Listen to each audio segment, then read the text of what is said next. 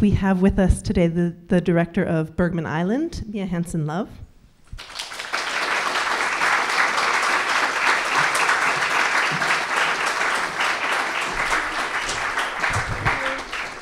Good evening. And also the director of The Worst Person in the World, Joachim.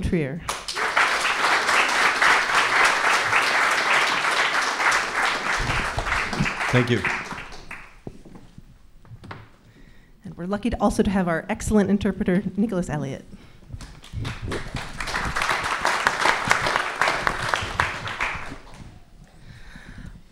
Thank you both so much for being here. I am a bit starstruck. Your films are immediately were very close to my heart when I saw them, and I have enjoyed revisiting them in preparation for this talk. And so I'll just start with an icebreaker question. I know that you, Joachim and Mia, have met before, and I just learned that you met on the island of Fårö, which is the setting for Bergman Island. So I wonder if you could just talk a little bit about how you know each other. Yeah, should I start? Yeah, no, it's true. I've been a fan of Mia's for a long time, and actually, we were supposed to meet before. There's a French filmmaker called Michael Ers, director, who's not so internationally known yet, but he's someone you should look up. He's a good friend of yours. Yes, he is. And he's a good friend of mine. And since I was a fan of your films, and he knew, he tried to set up some dinner in Paris once, and it never happened. And it became this thing. I really wanted to meet you. And I was fortunate enough. This must be, what, 4 years ago? Something like that, yes. Yeah, and I was a guest at something called the Bergman Week. It's something for those of you who are interested in Ingmar Bergman's cinema. You should really try to make that journey if you can to Fårö at the Bergman Island once a year. There's people from around the world meet to do talks about Bergman. It's like a seminar almost. And I was a guest, and I was quite nervous, to go to that place where the master of Scandinavian cinema had lived and filmed. And the bonus was that at the same time, you were preparing your film, and we had a wonderful dinner. Yeah. Yes, and I remember quite well. And what I remember also is that it felt like I had known you forever. I mean, there is a few directors who I feel so much connected to, as to Joachim. I've often been asked in France if when you make films, you're getting asked if you belong to a group of directors, and I don't have that. I feel quite lonely. I have a lot of friends who are directors, and there are a lot of directors who I admire. But that doesn't necessarily mean that you are part of a family. I still have the feeling of doing my film really on my own and not being part of any group. And of course, I mean, we don't know really each other. We just met once. But since I had seen Oslo 31 of August, I really felt connected to his cinema and his language and the spirit of his films. And then there was Michael, this friend we have in common, and who I felt also very connected to. And you should see his films, I think, if you haven't seen them. And Michael is also a close friend to your my co-writer Eskil. They went to La Femis, the French National Film School, together. Exactly. So that was also something. I mean, I had heard a lot of Joachim and Eskil actually through Michael, but actually yes. So when I met Joachim, I felt I knew him before already, strangely. I'll tell you how. You don't know this, but I went to Les Beaux-Arts, like an exhibition of young art students in Paris, and I'd seen you act in late August, early September, so I knew who you were. And since you had a Danish name, I remembered, and I saw you there many years ago. So no, I've been stalking you for a long time. And we have worked together with some of the same actors. I worked with Isabelle Huppert right before you made L'Avenir and stuff. So, and we will stop this love fest. We'll put it on pause, but let us just have this moment, please. Because I think we genuinely share some things. And I must say that, I feel at home in your films. and your aesthetic and your way of treating time and your humanity and stuff. So I take it as a great compliment if you feel some kind of kinship. Yeah, well, yes, definitely. It's the same with me. Once again, what happened to me when I saw Oslo 31 of August, but I saw the title in French is Nouvelle Donne. I don't know the title of Reprise. My that first film. I saw later, but the first film I saw of you was that one. But I had a very strong feeling that I'm not even sure I've had ever since, is that I identified myself. The character who Anders was playing in the film felt like could have been in one of my films. And I think it was maybe the only time, talking about contemporary cinema at least, that I've had this feeling, and that's such a weird and strong feeling, you know, like to see a character in somebody else's film and to think that character, I mean, both the actor, but also the character himself, I could have written it. Like it could be out of one of my films. I'm not even really. I'm not sure I've had that feeling ever again from any other films as strong as that, as I had at that time. I had made a film, my first feature, All Is Forgiven. There was this character played by Paul Blin, who was a drug addict, and the film takes place over 12 years. So it's a very different story. But I think the character of Paul Blin in my film, who was a writer and a drug addict, and who ends up who dies at the end of the film, I think he had a lot in common with Anders' character in your film. And yeah. But I also think about Eden. For those of you who've seen the wonderful film Eden, which I think is a pure masterpiece, and I really think that when I saw that, and it was a few years after I'd made Oslo, I believe, right?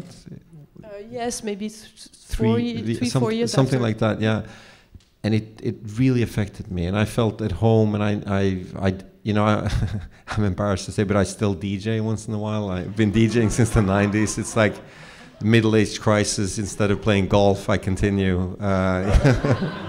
So, but I know that environment. I know those guys. I really identify with it, and I've lost friends to similar circumstances. You know, you have all these experiences of grief in that film as well, but also of joy, and there's an optimism. But when I saw it, I felt it was kind of an inverted Oslo August 31st in a way, because Oslo August 31st is about 24 hours.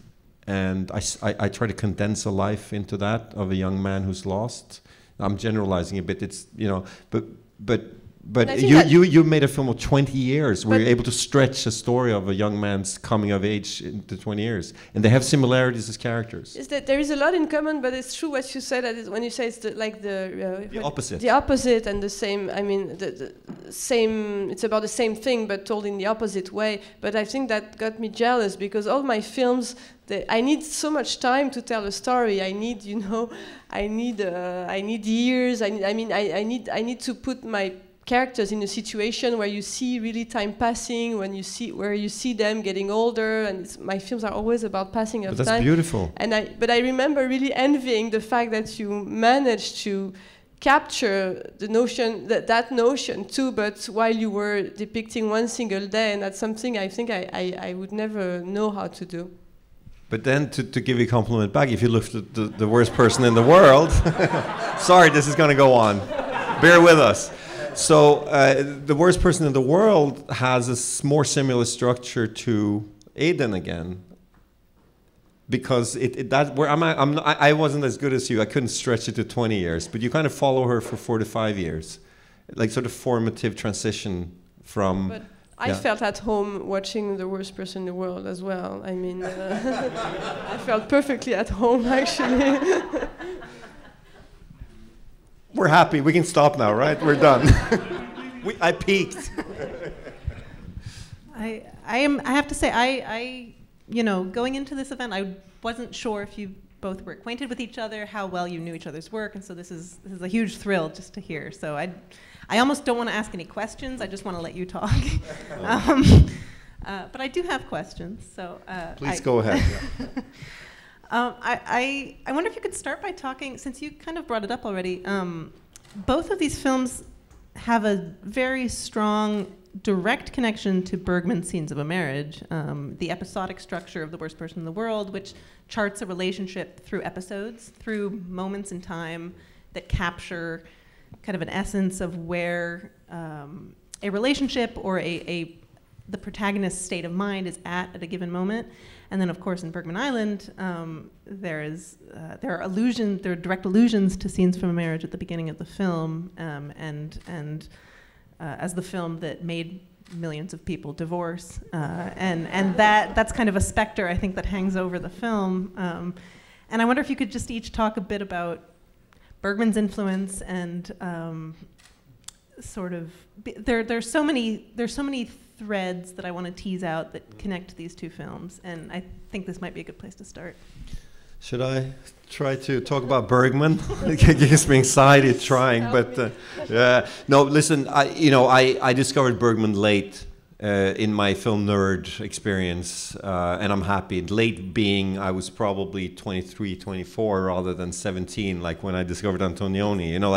And I was a little bit more mature, and I'm happy because Bergman had a huge impact on me. A sense of ruthless proximity.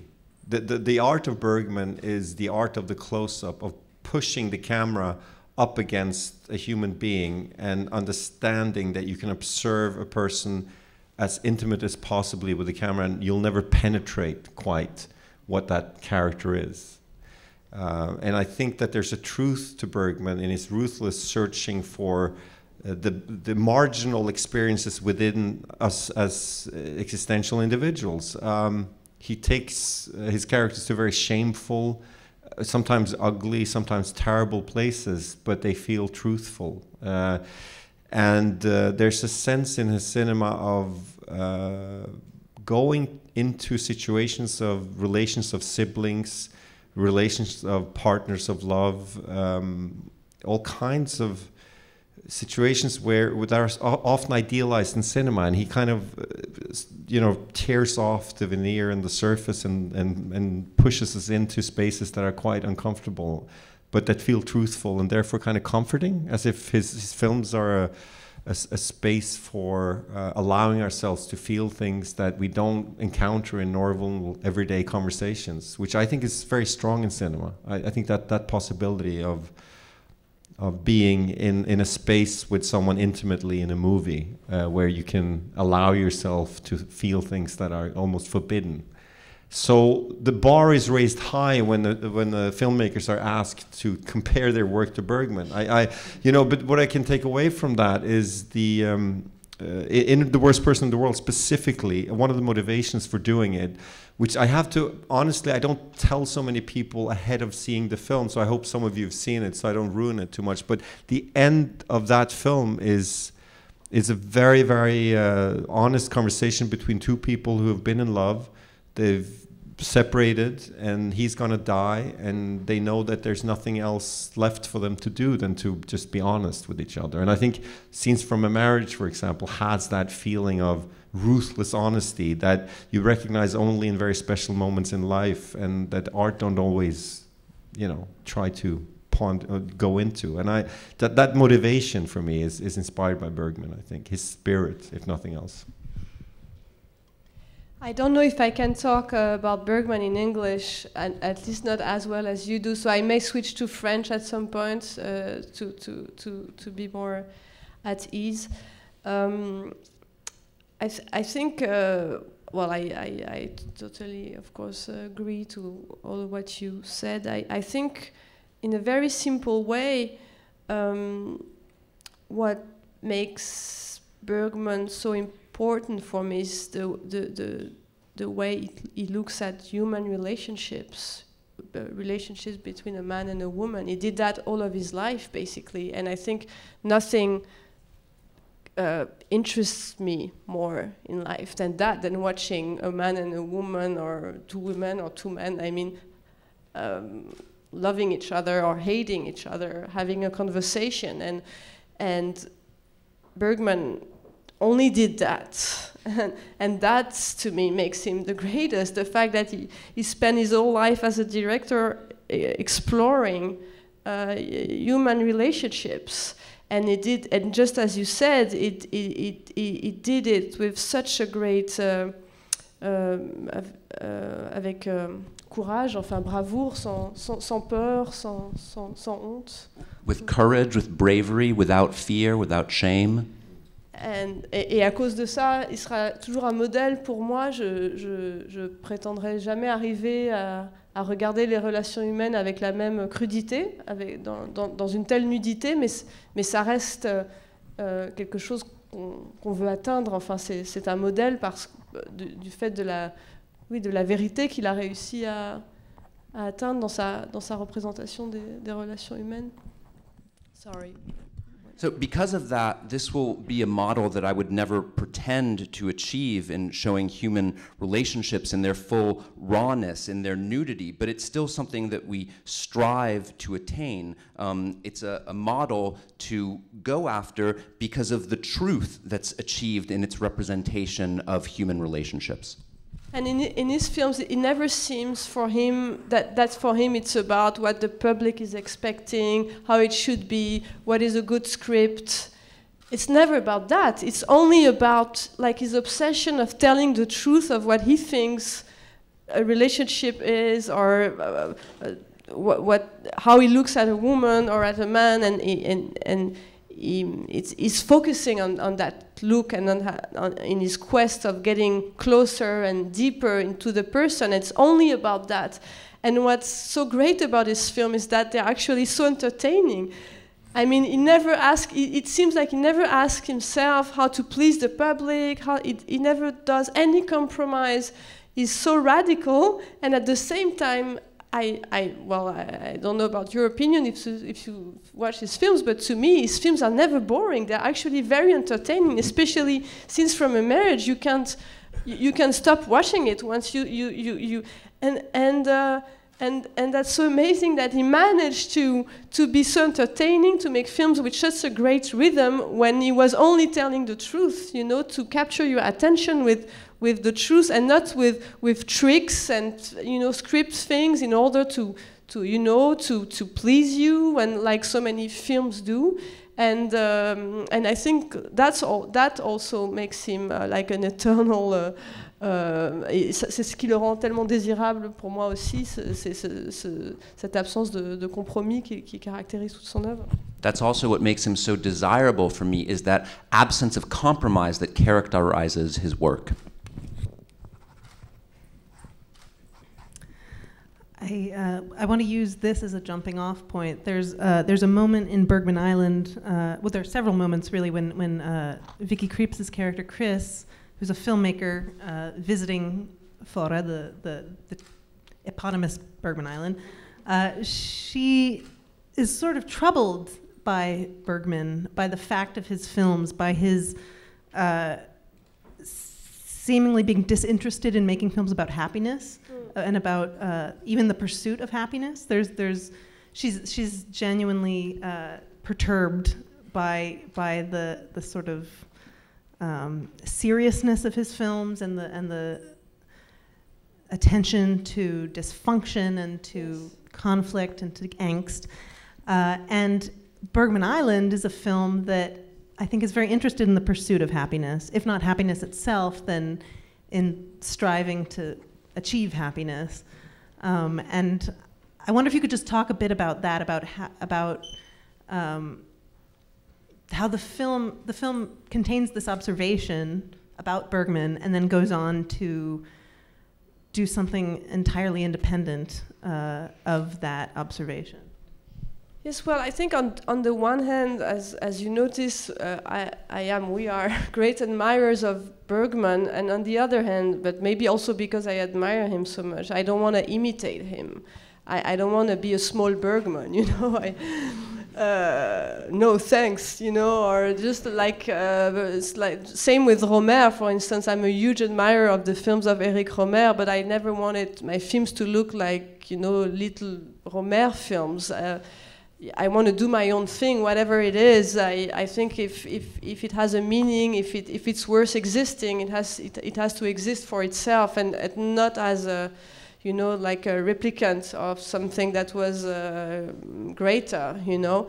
But just as Chris, I have to confess, I've had this feeling often about Bergman, like, why do I love his films so much? I hate them at the same time. I hate them because they hurt me, just as he says. They hurt me because of what he says about life. It's so hard. I mean, if you take him seriously, and I take him seriously, it hurts, you know, what he says about the impossibility to be together, to love each other properly. It's discouraging, I find.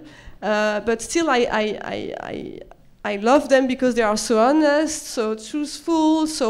But as a director, I'm looking for something else. And as I was writing this film, it was a constant meditation for me about, while I was writing it and directing it, about what we are looking for as directors. And I was always amazed by the fact that Bergman obviously must have felt some great pleasure while he was going into his darkness, you know. And I wish I had that, because if I had that, I also could look at human relationships in their cruelty, in their brutality, but I cannot do that because I need the films that I do to bring me some light. I need them to bring some light and some happiness to my life. Otherwise, it would be self-destructive. It would affect me. If my films were going to be too pessimistic or dark, it would really affect me. But so I admired that a lot in his film.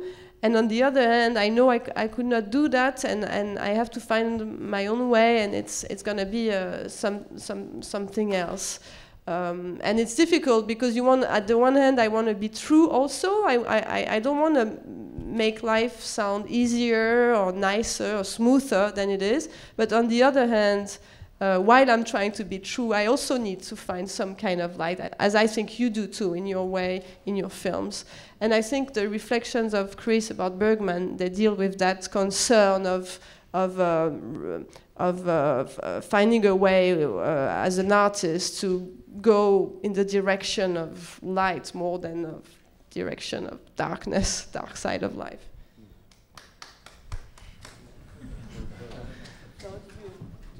No, I agree. It's just something struck me. You know, you don't know this, but in a way, in the worst person in the world, and here we go again, folks. It's the ending shot of that film. It's kind of stolen from L'Avenir. In that film, it means something completely different. But the last shot you did in that film is Isabelle Huppert holding her grandchild, and you track out. And you track backwards out throughout the hallway of the apartment, and you see where she has lived her life. And you kind of see what's left. It's an argument. I've used that film as an argument against this push towards all of us having to do TV shows all the time. I use L'Avenir and I say, yeah, TV shows are great, but a part of telling stories of character to me is to let the character belong to the audience. And to make, in Norwegian we say at the end of a sentence, a full stop. You say this in English as well, yeah? Like a full stop, which then creates an ending and an absence and resonation that will live on. And in your film there, it's a tremendous ending. It's like an existential, like an axe goes down and says, stop. Oh. And then I had to take that home and think about it. And there will be no other episode because your character's journey is ending. And that gives me the possibility not to tune in the next season, but to say, this is a finite story. And it's a story of existential pondering through it being finished, because life finishes too. So the end of your story mirrors that character's end of existential journey in a way. So I stole that track out at the end of my film. I don't think you did that. No, yeah, but kind of like that. And it's an optimistic ending, my friends. So she's making sense. I've made more pessimistic endings in my previous films. I have. But this last one, I really wanted there to be hope. I'm older. I feel more hope. I do think the older you get, the more optimistic you become, because you have to. You know, when you are young, you can afford to be very pessimistic and melancholic, and when you get older, you need to. Otherwise, you know, what will save you?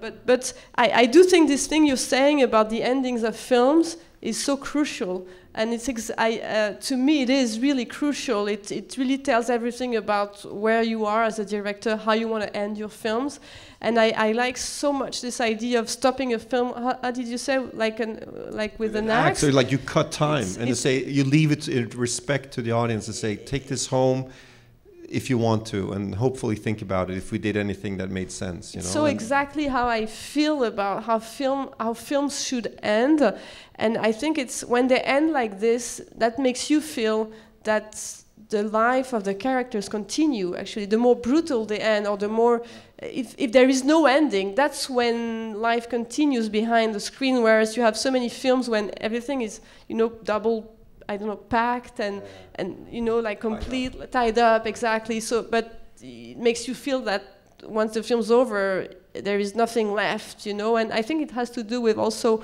giving this feeling of life being bigger than the film, and it's just the film stops, but not the life behind it. I've had that feeling recently.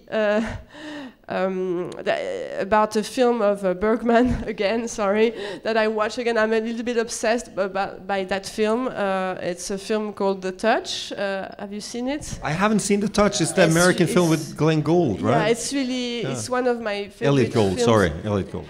And sorry if you haven't seen it, so I won't tell you the whole stories, not in order to not spoil it. But in that film, the way Bergman ends it is it's regarding that idea of you know, stuff that comes to a degree that's really extreme in that film. That what I mean is that there is just a scene. Well, the film is really strong and it's not like the film really tells you a story actually, but at some point it really feels like he wants to stop the film. He stops it, you know. It's like he's in the middle of a scene, and then you have this one shot, and then it's over. There is no more. And and the first time I saw the film, I was shocked. I was even angry. Like, but come on, you can't leave me like that. Give me an ending. But then the more I watched the film, the more I enjoyed it, and I actually at first I thought he didn't like his film. He actually didn't like his film, and I thought it's just because he doesn't like the film. He just abandon the film and just drop it, you know, like a boy who would stop to play a game or something. But now, the more I see it, the more I realize it makes sense, because it's really about life, you know. It really leaves you with such a strong feeling when the film stops, and you are even more with them than I think than if the film had really, you know, tried to give you a proper clean ending. This is a perfect segue into my next question, which is the idea of art making as therapy, as therapeutic. This is a line that is spoken in The Worst Person in the World. The character of Axel, who is a cartoonist or graphic novelist, is being interviewed, and he talks about his art making as a therapeutic process. And I think that's something, Mia, that you've spoken about in interviews before, and just that comes across very strongly in Bergman Island, if only within the narrative itself. The character of Chris is making a film that gradually it becomes clear is sort of a working out of her own feelings and state of mind. And so I wonder if you could just speak a little bit about that idea of how making a film can be therapeutic, both for the filmmakers, the people involved in the making, and in the receiving of it. Yes, well, it is totally for me. I would like to lie and say it's not, because I don't know if it's something that is. I don't know if it's good that it is. That to say, I don't know if it's good to say films are therapeutic for me.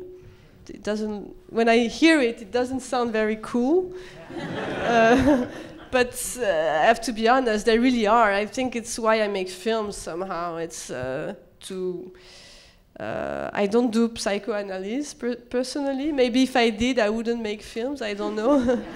And maybe I'm not saying the film should be made because to do that, but I think for me, films were always they always had to do with grief, with getting over something, filling a void. It's just the way it is for me. Since I ever started making films, all of my films, each of them, each in their own way, had to do with not with grief, but with se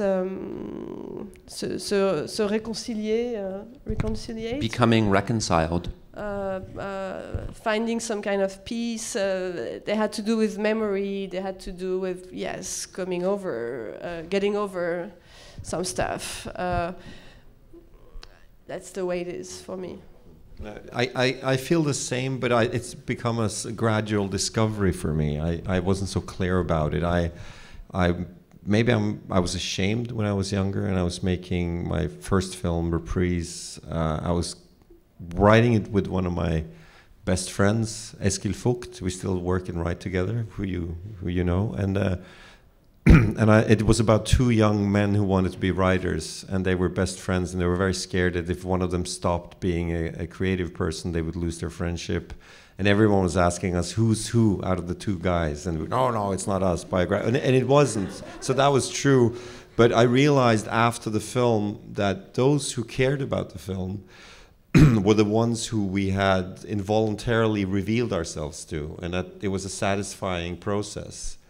That I could both hide behind characters, but also share a conversation with strangers that I was not aware I was having, where I was beyond my intention revealing our shared anxiety of not being successful or not being able to be friends or losing a sense of youthfulness and integrity, and all those things that film was about was exactly what was going on in our life while we were creating it. And it's continued like that, and I feel in a context like this it's easier to talk about, but I'm very shy about talking about my personal life in public, but in my movies I try to be very, very honest and personal.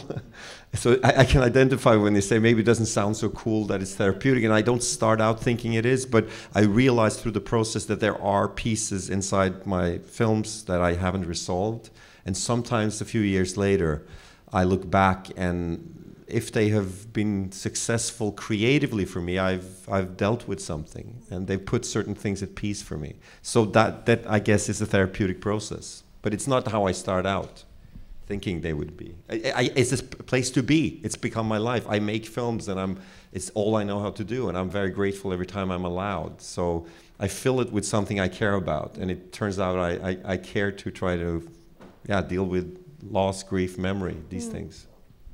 And something that strikes me now that as we are talking about your films, I think most of them also deal with vocation, actually. In most of your films, just as in my films, I think it's all of them, one way or another, but I think maybe at least 4 of your films deal with characters who have a vocation, who are artists or writers, or whether it be another vocation, but still are habited by this kind of obsession. quest. War photographer. Yeah, Isabel war photographer, but it's also a vocation.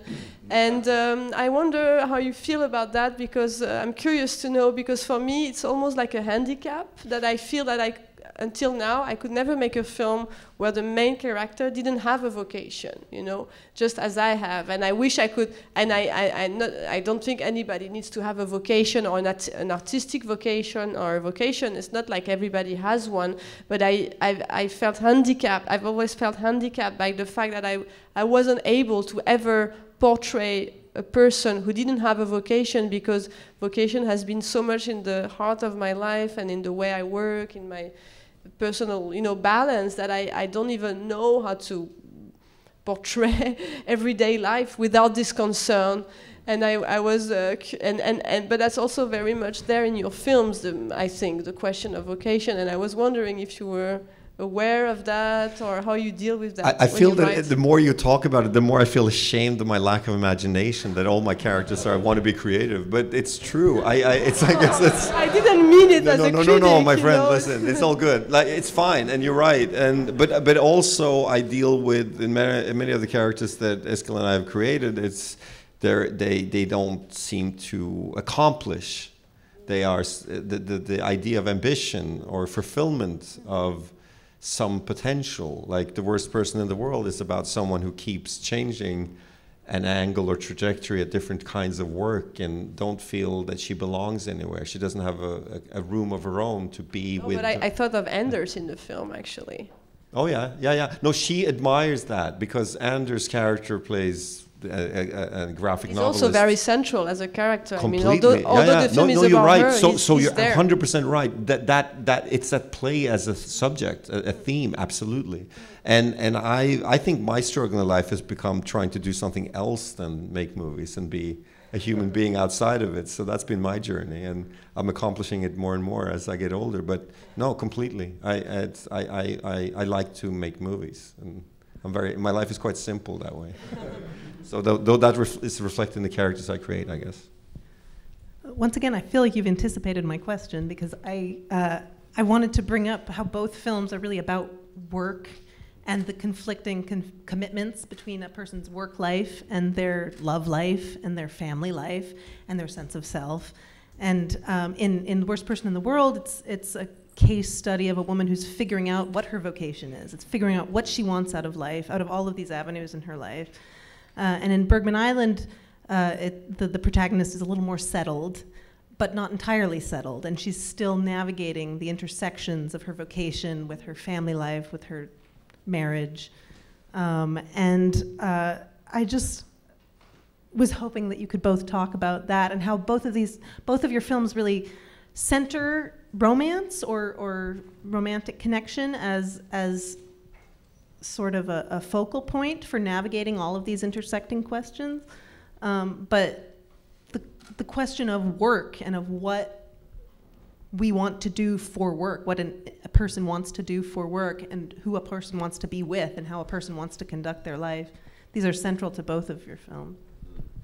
I think Julie in my film is a person who is yearning for some sense of meaning and purpose, and she doesn't know how to find it. And I think that it's a kind of a double bind, that she thinks that a vocation will give her value, an idealized relationship with someone that idealizes her back. A transactionalism is what will bring her happiness. And I think it's a long, slow journey towards self-love or something, I guess. You know, like writing it, I discovered that she has to sit by herself and do something that she's comfortable with by her own at the end. That was like the end of the film. It's a simple notion, but it's a complicated one in many people's lives to reach that. And I was jokingly saying to a friend the other day that this is my Eat, Pray, Love. You know, this is actually my take on. Do you know this film with Julia Roberts? It's quite magnificent in existential terms. It's about someone who realizes she's always had a partner and she's never been alone. And she doesn't know how to love herself, and she goes to Italy to eat, she meets an elephant, she meditates, and through that she finds some sort of peace with herself. And I think that journey is something all people have to go through. I'm sorry for sounding like a sort of melodramatic hippie here, but I guess I'm turning into one. But this is my take on that journey story of someone who will try to find that during their early 30s, you know. So I don't know if that was an answer to your question, but no, perfect. It's irrelevant. Like, what is my purpose? Who do I dare be close to? How do I accept myself? Very basic things. I think that's what I enjoyed so much about your film, the way you portrayed that woman who doesn't know who she is and what she's gonna do and what she wants, and who doesn't want to have a baby. I mean, I not only because I thought it was so not conventional, but I thought it was so daring to actually show this kind of woman. We all know her. I mean, she's familiar, she's modern, she's part of our world, but I don't feel like this kind of woman has been portrayed in film so much, and I think you do it in a very daring way. it's I haven't seen that many films where you see. When you make films, you hear so much that characters need to have a goal. You know, they need to go from A to B, and I always rejected that as a viewer, but also as a script writer. And I always had problems with that, with my scripts, because when I write my script and I give them to commissions, I always get critics because of people saying that they don't understand why do my characters want. And I always have to pretend they want something. So I always try to find out what they want, even if I don't know, you know. So when I know when I go to this, you know, commission stuff where you have to talk, I try to find out beforehand, like, what I'm gonna say about what they really want, and so I was so thankful when I was watching your film to see the film that was not pretending that she wants something. It was like the opposite. You were really not afraid of showing how unsure she is of who she is, what she wants, and the fact that she rejects this and that, but actually doesn't know what she wants, you know. And I think even though it could seem banal or, you know, like close to us, I think in terms of cinema and what we're allowed to show and what kind of stories we're allowed to tell today, I think that is actually very daring. Now, listen, I have to answer, because thank you for that. I also get that all the time since my first script, that my characters are too passive and they're not. And to be honest, when I grew up, I was reading a lot of Marguerite Duras, the French writer, and she talks about an alternative sense of time and dramaturgy in literature and in cinema, which comes from a feminist point of view that I'm very inspired by, which is, she talks about female time, you know, this term she's talking about, and she says, in our culture, if we look at someone in a garden just being there, if it's a male character, a man, we expect this man to be preparing for war, or he's at unease, waiting for an event. What is his action? What is his goal? Whereas traditionally, putting a woman in a garden, she's at home, she's just relaxing. But Duras turns this around and says the power of that presence of time in the house, in the home, those untold female stories are the great stories of drama, and they can be the stories of family and presence and time and all these huge themes, but they don't come through clear goals or clear conflicts. And I remember, like, Eskil and I was always comforting ourselves, like, well, there is that alternative strand of storytelling that exists parallel with the big odyssey of the journey of the world and the conquering of the nations and all that stuff. So I associate more with that in a way. And when I see your movies, I feel that they're full of events and thoughts and character, but I know that it's not like, okay, plot point 1, turning point 2. You know, like it's more like life. It flows differently, and I sympathize with that. I like that a lot.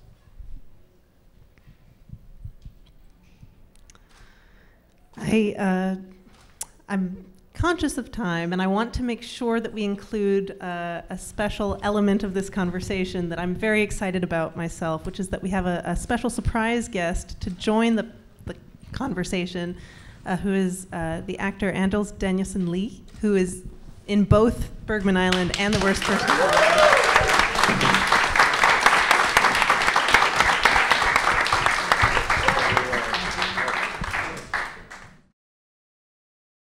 While we're talking about women's subjectivity and women's experience of time and of the events of life, we have a very interesting perspective on that with us. Anders, as a person who played in both Bergman Island and The Worst Person in the World, a character whose characters who are sort of projections of the female protagonists in a way, who are, he's in The Worst Person in the World, the character of Axel is a very complicated love object to the main character, Julie.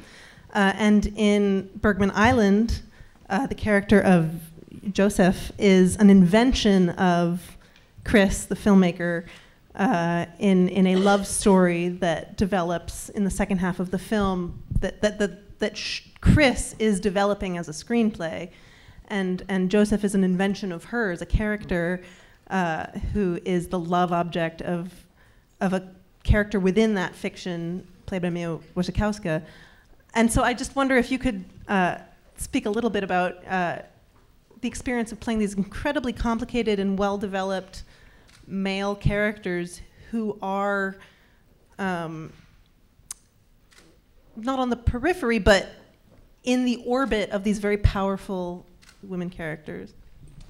Yeah, thank you. That's an interesting question. I never really thought of Axel as a love object or a love interest. I wanted him to always be seen from her point of view by investing much more in the relationship and the chemistry with Renate, much more than I usually do or have done in your previous films, where character psychology is the most essential thing and the way to approach the character. Whereas here it was definitely, I felt that he represented a recurrent theme in many of Joachim's films, the idea of the passing of time and the melancholy that surrounds the passing of time. And there was also a little streak of an old-fashioned masculinity in him. But it was interesting to let the character emerge from the relationship and let him be seen from her point of view. In your film, I had the impression that I thought of him almost like a mythological figure in a Greek myth or something. And I was thinking about Tadzio, in Death in Venice and stuff like that. I'm not going to compare myself to Björn Andresen, which is the most handsome guy in the world, and I'm not. But that was what I was aiming for, and I wanted there to be something obscure, some mystique around him, and something that. Yeah, some kind of object of desire that you can't really reach out to.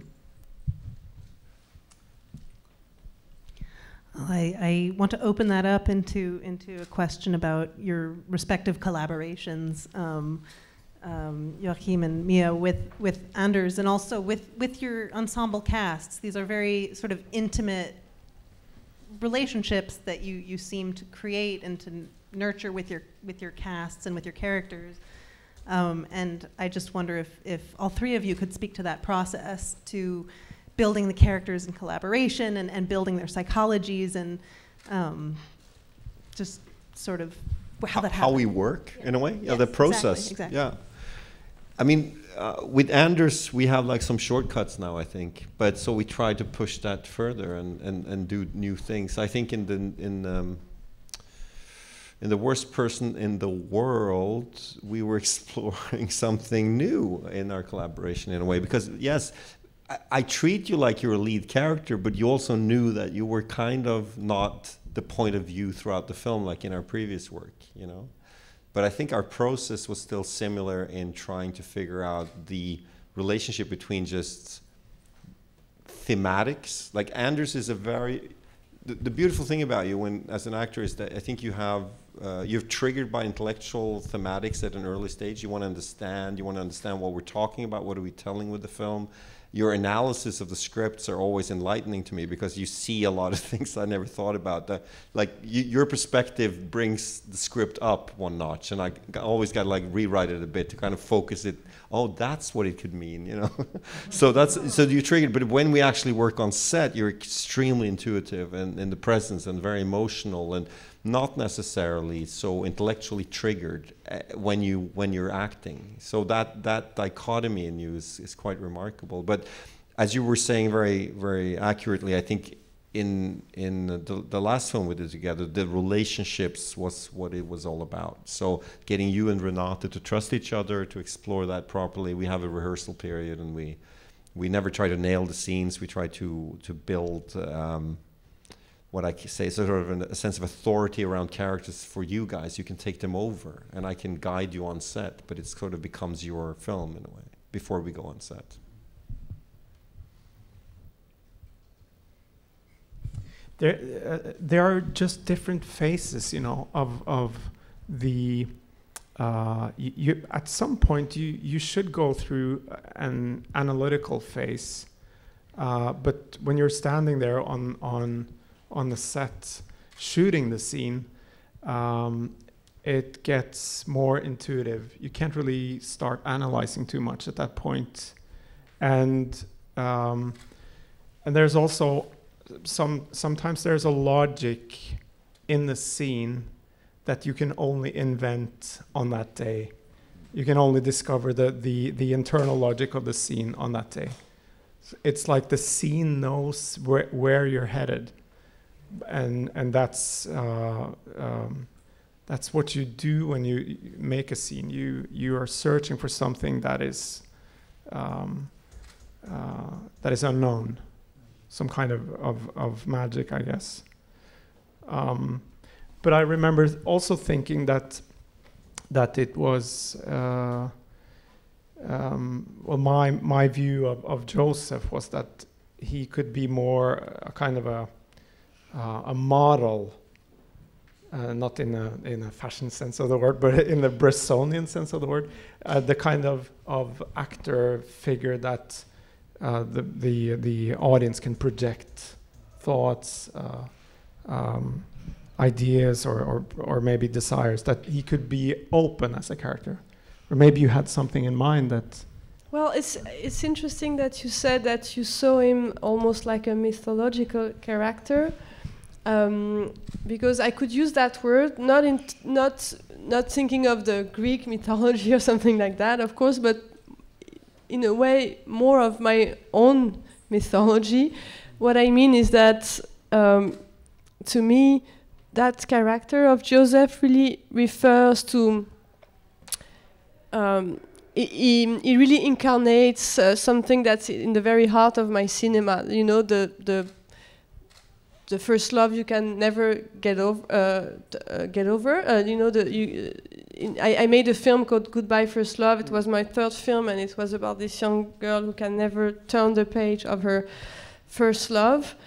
And so that's a fragility, a weakness that she has, and that defines her. But she manages to turn that into some kind of strength. And I think this is presque la matrice de mon cinéma. Nearly the matrix of my cinema, the starting point. That idea of turning your fragility into some kind of strength, of making something out of your melancholy, basically. I think it's really like the key thing of my cinema. I think it's all about that for me. And what I found really fascinating for me about your presence in the film is that, as you know, as I said before, the reason why I met Anders is because I saw him the first time in Joachim's film, and when I saw him in Joachim's film, but also the character, the match between your presence and the character Joachim created, really felt like I was retrouver quelqu'un. Like I was meeting someone I'd met before. Again. And it's a strange feeling, you know, to have that feeling while you see not your own film, another film, you know, and you meet a character and an actor who you feel belongs to your own world, your own mythology somehow. And for me, really, you incarnate that to a level, to a degree that is hard to express. It has to do with the kind of, I'm sorry to say so, but the kind of melancholy that emanates from you. But also with the kind of truth that you have, that you carry with you, and I'm so sensitive to that. You always had that since in all the films that I've seen with you, but the first time I saw you was in Joachim's film Oslo 31 of August, and I was really struck by the quality of truth that you carry with you as an actor, and that was striking me again yesterday when as I was watching your film. And in all of your scenes, but of course it's even more impressive in the scenes from the second half when you deal with such difficult things and the truth, the sincerity, and I would say the Bressonian truth that emanates from your way of acting. There is nothing I'm more sensitive to than this kind of presence. And what I find really strong and unique about Anders' presences in the film is the fact that you are both professional actor, you have experience, you know how to act, you have a technique in a way, in your own way. I don't know how you feel about it, but as a director, when I film you, I don't think I'm filming a non-professional. I film somebody who's been in many films, who knows how to act, and you have a lot of charisma. But at the same time, you have this kind of quality that most of the time only non-professionals have, I find. You know, this kind of innocence and this kind of simplicity of way of being very direct in the relationship to the camera, no tricks, no... and that's really powerful. And I wanted to say that because it leads back to this question of mythology. For me, it's yes, the character of Joseph was a little bit of a mythological character because of the meaning of this character in the film, but also because of you and what you represent for me as an actor in films. No, really, I mean it. I don't want to embarrass you. It's true. I'm interested in hearing a little bit more about Anders' work in Bergman Island in particular, and playing, as it turns out, not to spoil the film for anybody, but you're ultimately playing an actor. You're a character within the film, but then it is revealed at the end of Bergman Island that the film that you're a character in is in production, and you are the embodiment of not only the character but the person playing the character. How did that play into your process and into your approach? Well, that was a moment of almost total confusion, you know, as to what is fiction and what is reality. But that's part of the reason why I continue doing this, because it really, really interests me.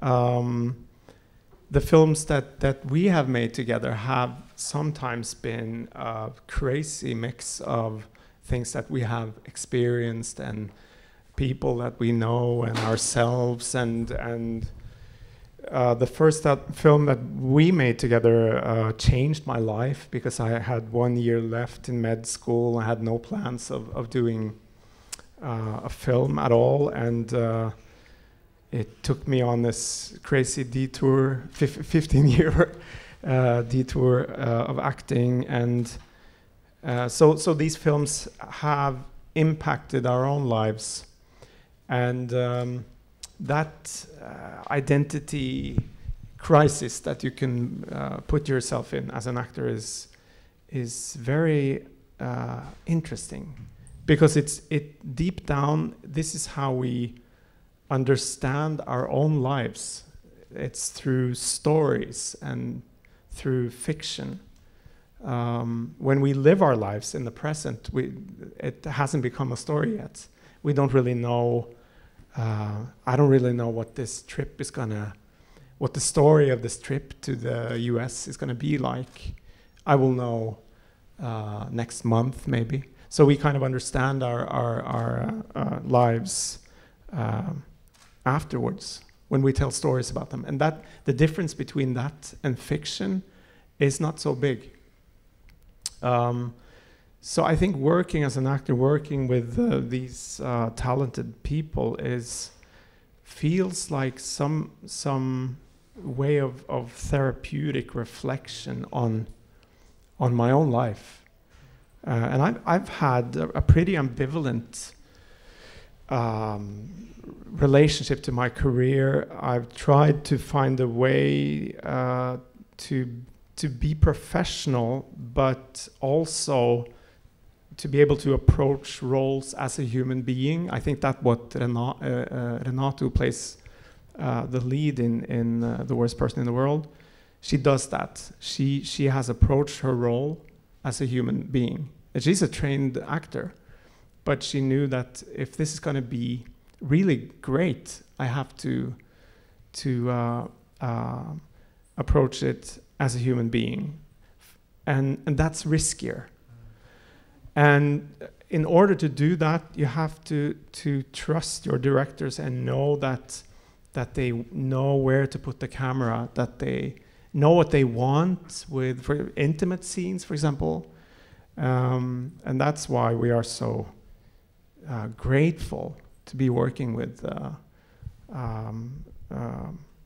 people like Mia and Joachim, because to me they feel like responsible parents. I'm a child, I can play around and I can fall and make a fool of myself, and search for something, always be searching, and that's risky.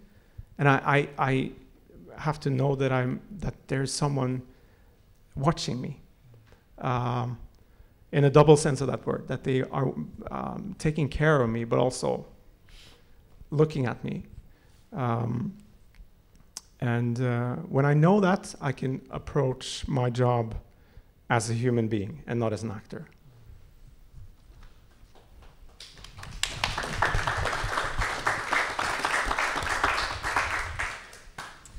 Well, I want to, I could talk to you all for hours, but I want to open it up to the audience. The Hannah Sisters got chapters, it's got voiceover, it plays around with a literary form. And so kind of. You had I love that film. It's a good piece of cinema. Yeah, I think so. It's a truthful story of humans. But no, I honestly, when you now mention it, it's a film I know very well, and it's been an unconscious thing. But I remember watching it. Yeah. No, it's a good, and it has, bringing us back to Bergman, it has Max von Sydow in it, actually. Yeah. In Hannah and Her Sisters, he plays a kind of a European artist with a much younger partner, and when she leaves him, his first quote is, "Oh, I still have so much to teach you." it's kind of, we're riffing off that a bit too, aren't we, in The Worst Person in the World. So yeah, you're right, sir. No, I'm guilty. I like that film a lot. Have I ever met someone and liked them and then wanted to spend more time with them? No, I get your question. Yeah. How do I answer that? In my film, that would be rather revealing, wouldn't it, if I said yes? It's true. Both of our films have that. It's an accurate point. Yeah, I guess during my lifetime, I must have wanted to spend time with some people, maybe even people one shouldn't have spent time with at that moment. I think it's interesting because I was actually trying, we talk in the context of Bergman and sort of European auteur cinema here, but I was actually in my own way starting out wanting to do a rom-com, you know? And then in American terms, you have this thing called a meet greet. No, meet cute. Sorry, meet greet is something else. Meet cute. And I guess that's what we're trying to do. We're doing that thing. You know, sometimes in cinema it's fun to do your version of something. You know, like how do you introduce the support character? Hitchcock would, in Notorious, do a long, slow tracking shot into the back of Cary Grant's head, and he would see, oh, it's an important character, and he would slowly turn around. It's like, okay, that's how he played the introduction of the second character. You know, there are these things, and I think this idea of how do you make people, how do you get the audience to experience romantic feelings between people? It's really hard, and we worked a lot on that scene. So for those of you who haven't seen the film, Julie goes to a party, meets a guy, she's in a relationship, they say, oh, it's obvious we like each other, we can't be unfaithful. And then they start questioning, what can we do though? That's not being unfaithful, and they play this sort of game all the way through the night. So it's, yeah, I don't know what else to say, but no, I'm glad you see some patterns here. I'm always proud if I'm compared to her movies. Well, the story of the encounter in my film Bergman Island is different. It's not something I wanted to do. It just happened, actually, and it really reflects the process of writing this film, because So in my film, the main character, Chris, as she comes with her husband, although they are not married, but let's call him an husband, to the Bergman center, and he's doing a master class, and so she leaves the place, and that's when she sees somebody as she's buying something like glasses that she needs, and she sees somebody, and she kind of follow him, and they meet in the church.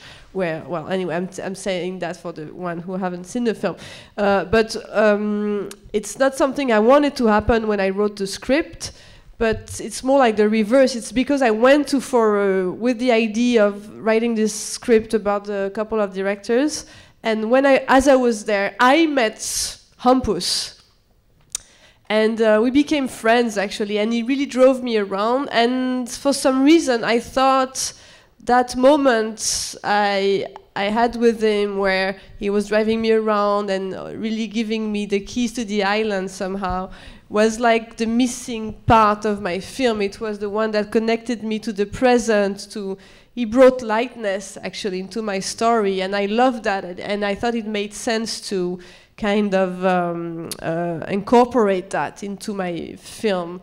So to me, this character of Hampus was really the one character who was bringing the keys to the island and to the fiction, but also to the lightness into the film.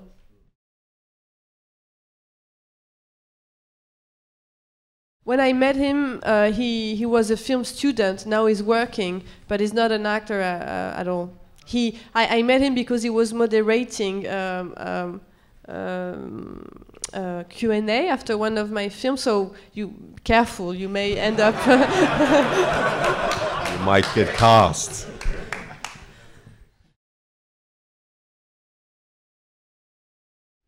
It's a continual process. It's a great question, and it's a long one to answer. Let's try to think of some specifics. I mean, honestly, it's the craft of filmmaking, as opposed to playing your guitar, is something you can't do at home for free. So you need these experiences. Like you get better every time you make a movie.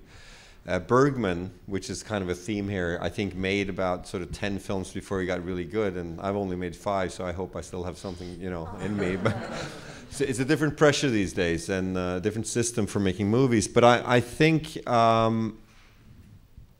this thing of revelation that I talked about, like accepting my vulnerability and accepting to be more sensitive on set rather than to try to pretend to be the cool director and all those things. I mean, I think I've gotten better at relaxing and focusing on the right things, and I'm getting more and more. I learned to trust my instinct, and not only my plan. Like in the moment, I think the job of the director sometimes is like realizing when everything is wrong and no one else dares to say so, and have the bravery to say, stop, everyone, gotta rethink. And everyone's like, oh, it's gonna be overtime, it's gonna be expensive, and oh, well, the sun's going down, and like figuring out those situations. The more you train that stuff, the better you get it. But we're underestimating training. Honestly, like people that I was a dancer for a while as a kid. I was breakdancing and I wanted to study ballet, and I just had like 5 minutes in a ballet place, and I thought, I'm going to go skateboarding. But also because I saw how hard they worked, and I was sloppy at that time. I wanted to just have fun, and I've learned to have the stamina. But I think it's like really working and doing it again and again and again. Yeah, I do believe so. I the same way actually. I do believe. When you make films, you should make films. I mean, you should really try to make films, actually, because the more you practice, it can sound very materialist, or but I do think all I learned from making the films, really from practicing, and that's why I really get scared when I after a couple of months after stopping shooting, that I never feel like what I've learned is I've learned forever, although it's absurd because, of course, every time you get back in a shooting and from the first day you know how to do it, I mean, it's like riding on a bike. It's not something you lose, but still, I really think that the more you film, the more you ask yourself questions, the more you learn, the more you experiment the difficulties of a shooting, the better you become. I really believe that. I think that's a beautiful note to end on, as good as any. So thank you all so much.